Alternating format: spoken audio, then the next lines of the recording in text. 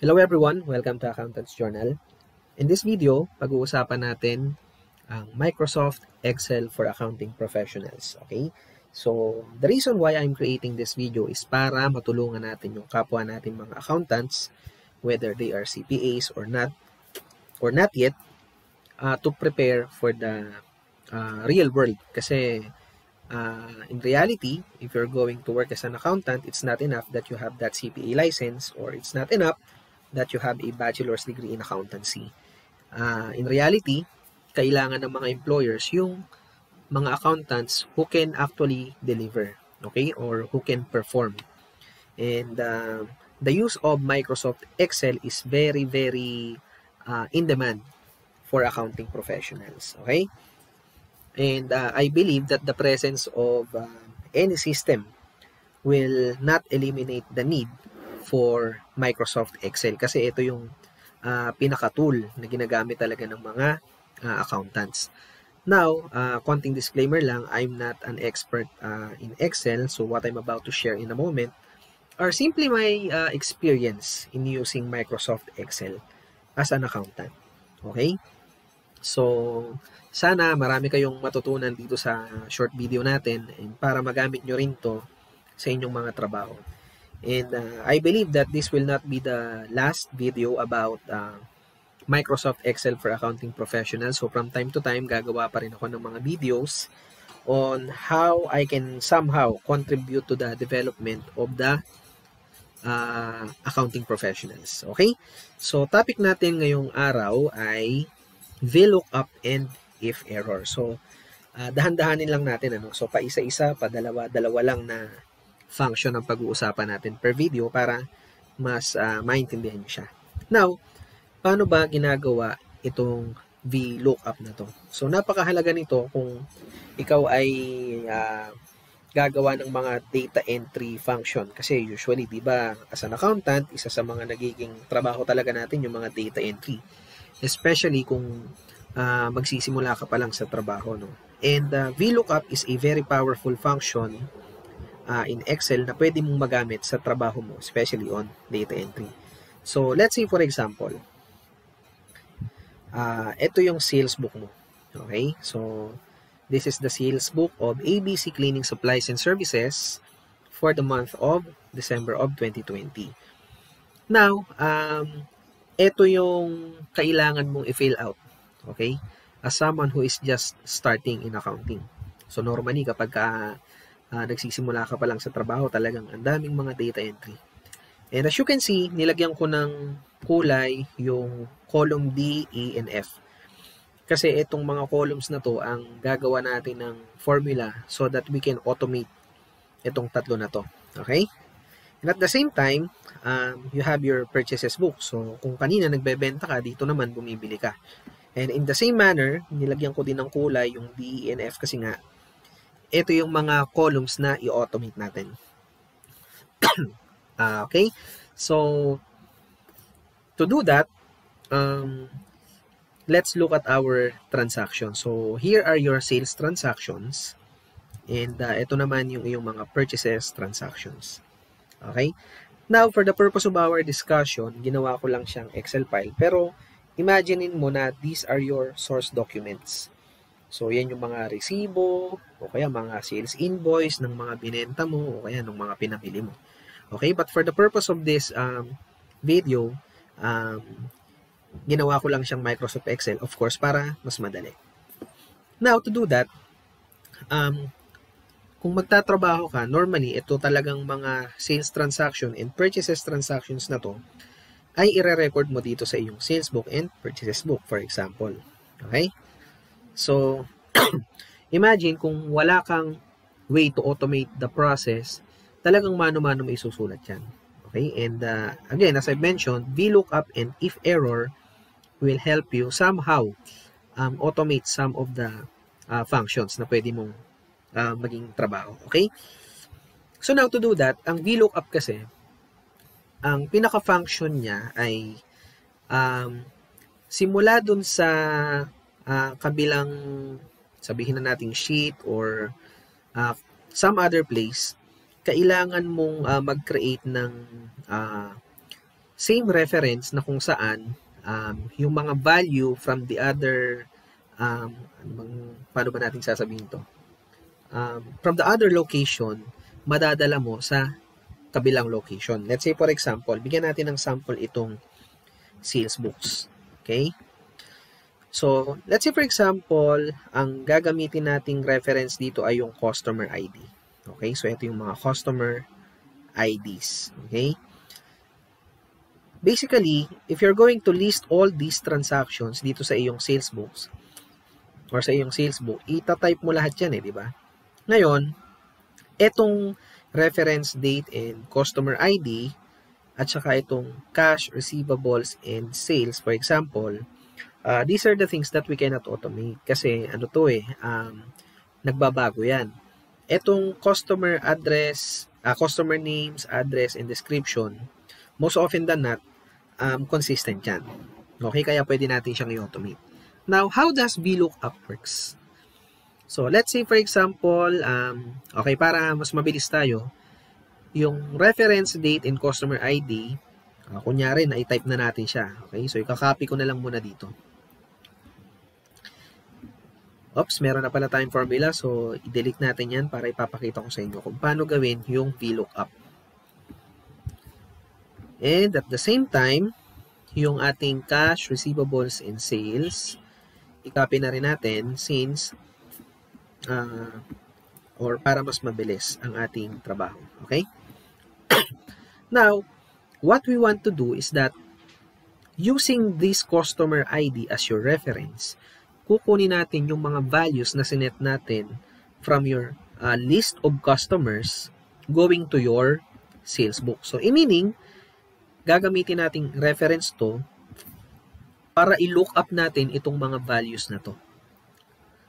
Okay? And how to do that? Punta tayo sa ating sales book. So in here, ang una nating hahanapin yung customer names. And to do that, all you have to do is you type VLOOKUP, then you close, open parenthesis. Now you have to look for the lookup value. Yung lookup value, yun yung same reference nyo from this location to another. So let's say for example, itong C, yan ang ating magiging lookup value. Then, ang next na concern mo ay yung table array. So, table array, ito siya, yung collection ng data kung saan hahanapin niya yung kung ano man yung kailangan mong hanapin. Okay? So, that would be from column A up until D. Although, pwede ka nang mag-stop dito sa B kasi ang kailangan mo lang naman talaga yung customer names. Pero since tatlo yung hahanapin natin, isagad na natin hanggang letter D. Okay? So now that we have our table array, ayan, ang next ay kailangan nating i-direct kung saang column siya maghahanap. Okay? So as you can see, A, B, ang kailangan nating column for this lookup would be the second column. Okay, so you have to type number 2. And then, for the range lookup, meron dalawa. If you type true, it will get the approximate match, or if you type false, it will look for the exact match. So in this case, we need the exact match. So we need to type false. Okay, and then that's it. So let's try to look if C001 is really Juan de la Cruz. Okay, so ito siya. So, tama naman yung ating formula. Now, move forward, we look for address. Now, the reason bakit kinapture ko yung from column A to D dun sa kabila is for me to copy this para i-paste dito yan and i-change ko na lang yung column. So, I believe nandun siya sa pangatlong column. So, i-change ko lang to into 3. And that's it. Let's try to see if Manila nga yung address niya. Okay, so tama naman. And then, for the description, same procedure. Ta-type ko lang yung 4. Papalitan ko lang, same formula. Then, I'll just have to change it by 4. And that's it. So, let's try to see if yung description niya ay sale of cleaning materials. Okay, so it is confirmed. So tama yung ating formula. And that's how you automate your work using VLOOKUP. If you drag this down, okay, it will automatically look for the value to your list of customers. Okay, so meaning, kung itatype mo to, no need na itype mo na isa-isa. All you have to do is to use this reference to look for the value some other places. Okay, dun sa ibang location. Okay, that is in your list of customers. Okay, but wait, I have a very important thing to discuss with you with VLOOKUP. What if i-extend natin dito yung ating formula? As you can see, meron siyang NA. Okay? NA. For one simple reason, kasi unang-una, wala pa tayong nilalagay dito sa ating customer ID. So basically, wala pang same reference na maghahanap doon sa iyong list of customers. So what if naglagay ka naman dito, pero NA pa rin? So simply because wala namang kasing C008 dun sa ating list of customers. Okay? At dito na natin gagamitin yung if error. Okay? Kasi the reason for that is, if you look at this, it looks very unprofessional. Ano? So as an accountant, gusto natin as much as possible maninis yung ating data. So to do that, all you have to do, you put if error, okay, and then you put open parentheses, and then maglagay ka dito ng comma, and itong sign na to, I forgot how you call it, but that's how it looks like. So then i-close mo siya. So ibig lang sabihin, if ginamit mo itong VLOOKUP function mo at wala siyang nakuhang value, simply because walang reference, kagaya ng una kong nabanggit, and at the same time, wala talaga siyang hahanapin doon sa kabilang location kung saan sinet mo siya, then it will reflect a blank, okay? Blank value dun sa ating cell. Again, if error, it will give us blank value. Okay, so let's try to see if this will work. Okay, then ida-drag ko to. Oh, see? So, this time, mawawala na yung mga NA na yan. So, i-apply na rin natin siya dito sa dalawang column. If error,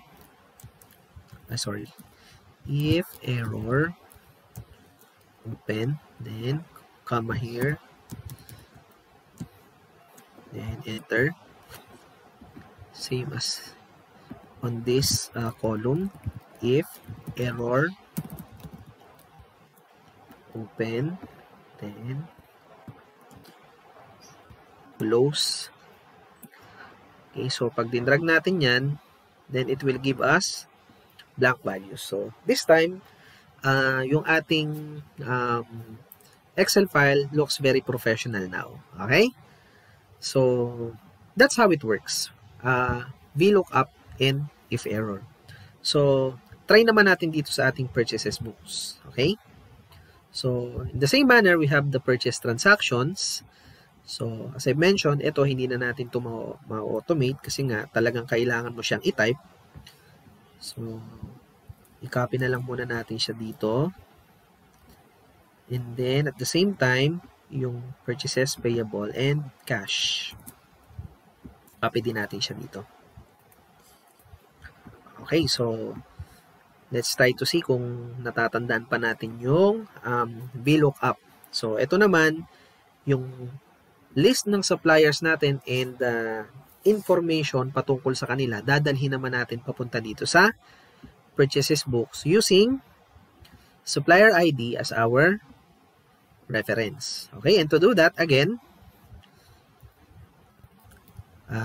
i-factor in na natin dito yung if error. Okay, if error, then open, VLOOKUP, okay, dito. Then, list of suppliers. Again, isasagad ko na ulit hanggang letter D. Pero doon muna tayo sa column number 2. Then, we need to get the exact match.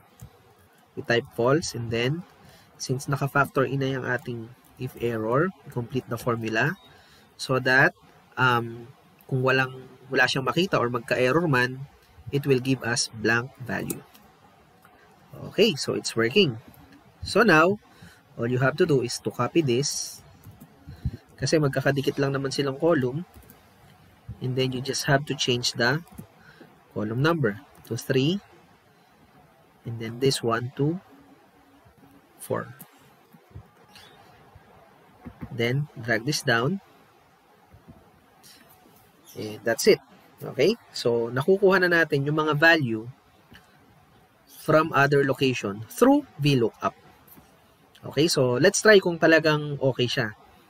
Try natin yung S002 kung lalabas nga si MS Superstore, Makati, and Purchase of Cleaning Materials. So, S002. And that's it. So, lumalabas siya. Okay, so delete na natin.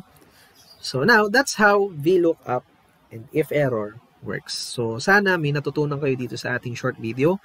And watch out for more videos kasi gagawa pa ulit tayo ng mga helpful Microsoft Excel function for accounting professional para matulungan again tayo na maging employable, and at the same time, kung gusto nating mag-practice ng ating profession as an accountant, malaking tulong din na marunong tayo sa Microsoft Excel. Okay, so muli, thank you so much for watching and see you on the next videos.